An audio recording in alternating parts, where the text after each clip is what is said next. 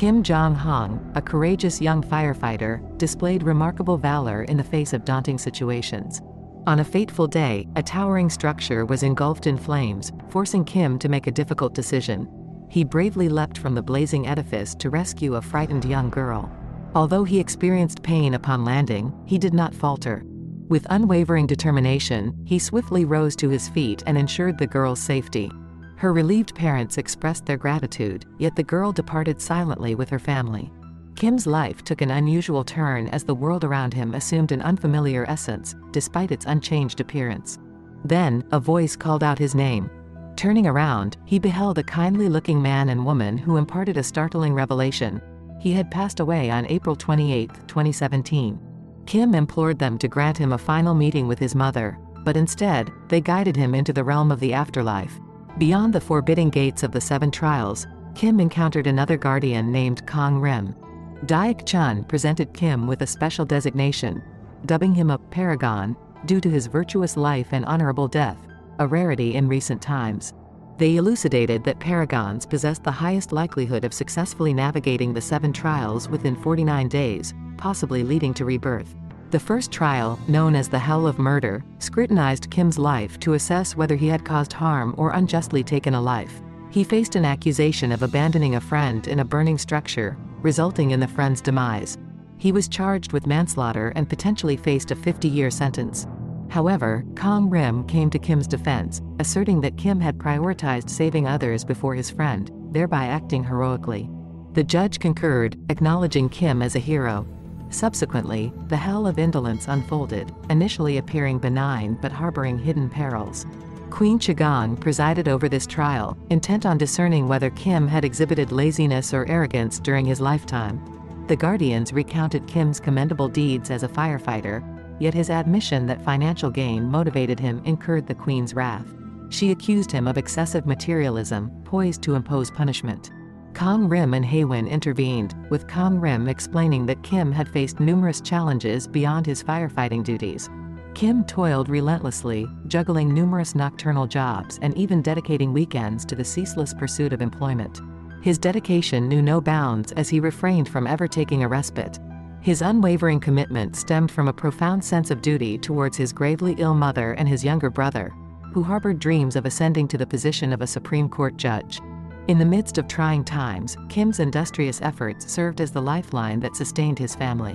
One pivotal day, Kang Rim, Kim's advocate, apprised the queen of the critical role Kim played in his family's survival, stressing that without his relentless endeavors, they might have succumbed to adversity. After contemplation, the queen recognized Kim's distinctiveness, acknowledging that he toiled not merely for pecuniary gain but, more importantly, to provide for his family. With her verdict rendered, they embarked on their next challenge. However, their journey took a perilous turn when they found themselves assailed by menacing creatures emerging from the depths of a forest. While they managed to evade the threat, their companion, Hae-won, surmised that these attacks were instigated by vengeful spirits, angered by the loss of a family member. These malevolent spirits cast a pall of misfortune over Kim's journey, fueling his apprehension for his ailing mother. Kang Rim elucidated that the sole means to quell this malevolence was to locate the deceased family members' remains and incinerate them, thereby extinguishing the wrathful spirit. Kim resolved to undertake a quest in search of his kin's mortal remains. In a bid to shield Kim from the predatory gazes of the monsters, they blindfolded him, guiding him toward their next trial, the Hell of Deceit. Here, Kim confronted judgment for his past transgressions of falsehood and harm inflicted upon others. He confessed to fabricating letters, one particularly striking instance involving the impersonation of a little girl's father to offer solace. Kim's motivation was rooted in his desire to provide succor, but he had failed to consider the subsequent heartache the truth would cause. As punishment, he suffered the removal of his tongue. Yet, in an unexpected turn, Da-Hyun emerged as his advocate, revealing a series of counterfeit letters, this time directed at Kim's mother. These untruths had kindled hope within his mother during her hospitalization. Da-Hyun contended that these falsehoods had facilitated healing and progress for those they had touched.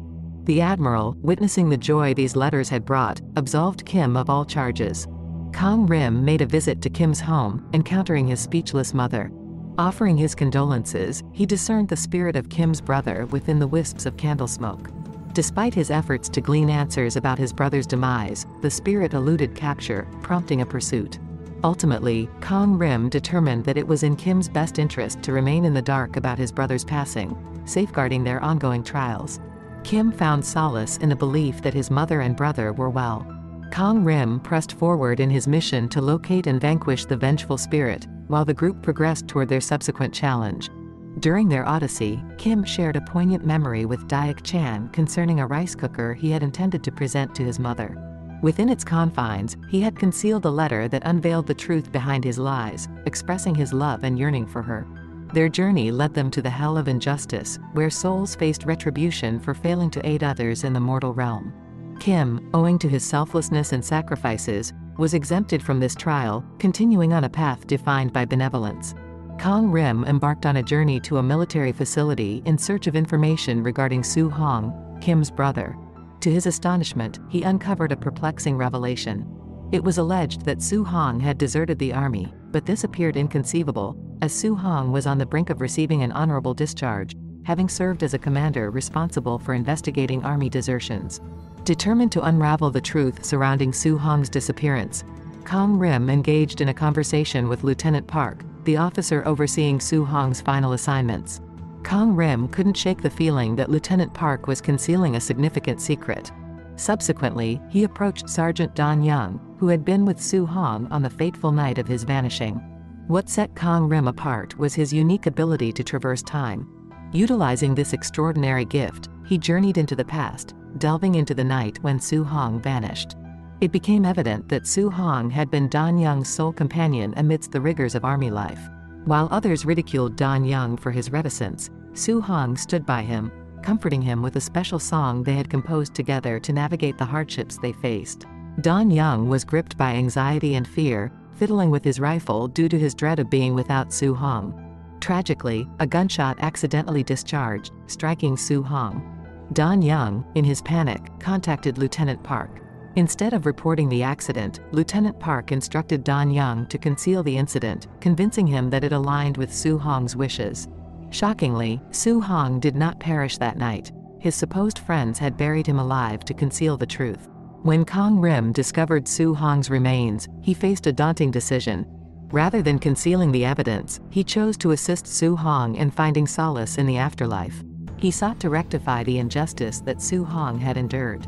Recalling Soo-hong's fervent desire to ride a cable car, Kang-rim was reminded of their profound friendship. Their path intersected with Dong-seok, one of the Guardians who had once been human on Earth. She harbored resentment over the Guardians' ability to forget their past lives. An altercation ensued, revealing the grim fate of Kim's brother as a vengeful spirit. Kang-rim endeavored to locate Soo-hong's spirit and ended up in a club where an inebriated Da-Hyun was present. A dramatic pursuit unfolded, ultimately resulting in Kang-rim capturing Soo-hong's soul. Kang-rim implored Soo-hong to release his anger and aid in his brother's trial. Unexpectedly, Soo-hong expressed enduring resentment toward his brother, whom he hadn't seen in 15 years. Simultaneously, Da-Hyun visited Kim's mother's residence and left behind a map leading to Soo-hong's buried body. Kang-rim watched as Soo-hong contemplated drastic actions. Just as Da-Hyun was on the verge of self-harm, Soo-hong intervened, proposing a deal to Kang-rim, saving Da-Hyun's life in exchange for his cooperation. Kang-rim acquiesced, though he cautioned Soo-hong about the repercussions of interfering with the world of the living. With Kang-rim's assistance, Soo-hong performed the special song they had composed, substantiating his identity. He forgave Da-Hyun and encouraged him to move forward. As their journey continued, Kim and the two Guardians confronted a challenging trial centered on betrayal. However, an unforeseen event spared Kim from enduring the trial.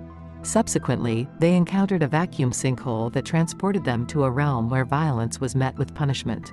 Kang-rim's actions in the living world had unforeseen consequences, thrusting them into a perilous situation, where they confronted King Jin-won. In this dire realm, Kim faced judgment for his mistreatment of his younger brother, who had suffered from insufficient food. Kim's brother had never forgiven him, and Kim had never offered an apology. The Guardians sought leniency, but King Jin-won delivered a severe sentence. Kang-rim endeavored to unite the other Guardians in an effort to alter Kim's fate. However, Hae-won, one of the Guardians, remained uncertain, exacerbating the tension among them. Chan had requested a unique trial, which was granted. This distinctive trial involved revisiting past transgressions alongside new wrongdoings. If the individual was found guilty of these combined offenses, they would face more severe consequences. Additionally, their guardians would forfeit their positions and privileges. Subsequently, they proceeded to another trial referred to as the Hell of Filial Impiety, where they assessed the extent to which people had fulfilled their duties toward their parents. In this context, Kim confessed to the guardians that he had not been a dutiful son. His mother had been seriously ill, and they had no one else to turn to for help. Kim and his brother had endured hunger and suffering, and he feared they would all have a bleak future. Therefore, 15 years ago, one fateful night, he attempted to put an end to their suffering. He tried to harm his mother while she was asleep, but his brother woke up and intervened. In the struggle, Kim injured his brother and fled, overwhelmed by guilt. His plan had been to administer sleeping pills in their food the following day to end their suffering permanently. Kim never saw his mother or brother again and only communicated with her through letters. Won was incensed because Kang-rim had assisted Soo-hong in reclaiming his soul. Soo-hong had encountered his mother in a subterranean location and inquired about her son. She couldn't speak, so she conveyed a distressing message seeking assistance. Lieutenant Park attempted to prevent her and even pushed her, provoking Soo-hong's anger. She showed Lieutenant Park a map, which only fueled his fury, causing him to push her down, leading to her being put in an ambulance. Upon witnessing these events, Soo-hong became enraged and summoned a powerful tornado to pursue Lieutenant Park. This unleashed a horde of sand demons that attacked Kim and the Guardians. Kang-rim, unable to save Lieutenant Park from Soo-hong, called upon Hae-won for assistance, resulting in a fierce battle. Kim found himself being engulfed by the Earth's surface. When Kang-rim and Hae-won successfully rescued Lieutenant Park, Soo-hong witnessed his brother being consumed by the sand. At that moment, he decided to relinquish his desire for revenge and reclaim his own soul. Immediately thereafter, the final trial commenced. King Yomra, the underworld's ruler, cited Kim's attempt to harm his mother 15 years prior as grounds for punishment. Chan implored the king not to punish Kim, arguing that his mother was unaware of the incident. However, the king presented a magical mirror that revealed Kim's mother had been aware of everything. She had feigned sleep to ensure a better life for her children, even though it filled her with sorrow. Kim felt profound remorse and willingly sought punishment. The tribunal detailed all of Kim's transgressions, but then a sudden earthquake shook the scene. Through the magic mirror, they witnessed Soo-hong appearing in his mother's dream. He informed her that he had become a judge in the afterlife and had forgiven his brother. For the first time, his mother spoke and admitted that it was her fault for everything. Consequently, the king concluded that there were no charges to be filed, as Kim had been forgiven in the living world. He decreed that Kim could be reborn. Kim expressed gratitude to Chun and departed for the living world. As he left, Kang-rim gifted Kim's mother a rice cooker and a heartfelt letter. She read the letter and smiled. Thus, the story concluded.